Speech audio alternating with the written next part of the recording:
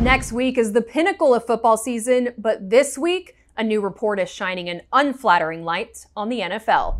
A Washington Post investigation accuses the NFL of denying medical care and payouts to hundreds of players under the landmark concussion settlement, saving the league hundreds of millions of dollars. The 2015 settlement between the NFL and 5,000 retired players promised payouts from the league to players diagnosed with neurological problems from playing football.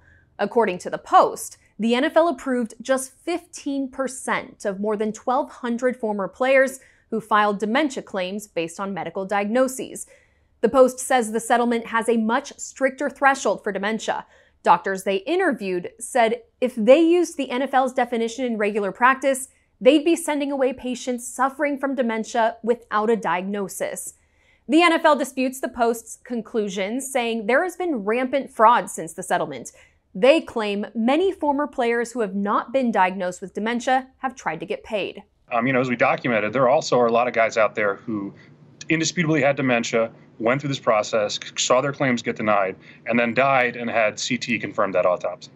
The Post also alleges the NFL treated claims differently based on a player's race. In 2021, the NFL said it would stop what's called race norming to determine payouts. Which is basically the test scores were curved and adjusted a little bit based on a formula that assumes black former players naturally perform worse on these cognitive tests than white former players. Post reporter Will Hobson says despite their findings, the NFL insists the settlement definition for dementia does not require more impairment than the standard definition, though doctors quoted in the investigation disagree. The NFL says the process is monitored by an independent law firm and a federal judge. They say the amount of money already paid out is proof the settlement process is fair.